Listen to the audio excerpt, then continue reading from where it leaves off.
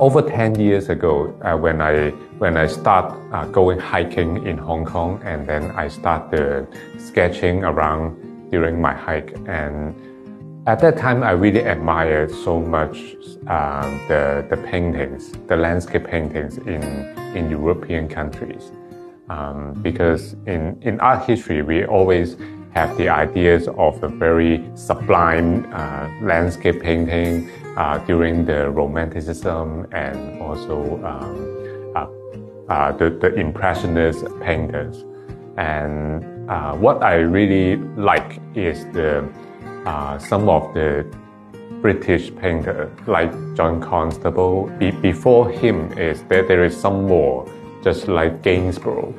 And also after the Impressionism, also we can find so many contemporary British painters like David Hockney and also Peter Doyle.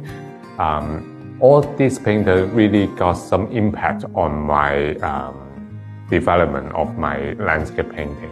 But John Constable will be one of the important painters that so far I still got a very strong feeling on his painting, and also on his passion of landscape painting. The visual elements on his painting is more about his love on the surrounding area that he grown up with. His painting, you can feel a very strong connection with him and the place he paints. It seems like to be a mentor of my painting.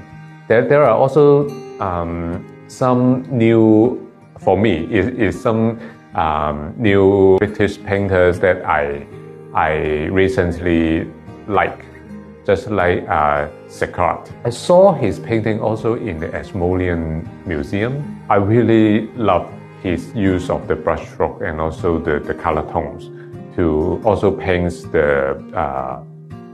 some of the daily life in UK. Now when I work on the paintings, I can find so many different elements from different types of painters in my memory. And also I also got the experience from my real sketching on the site.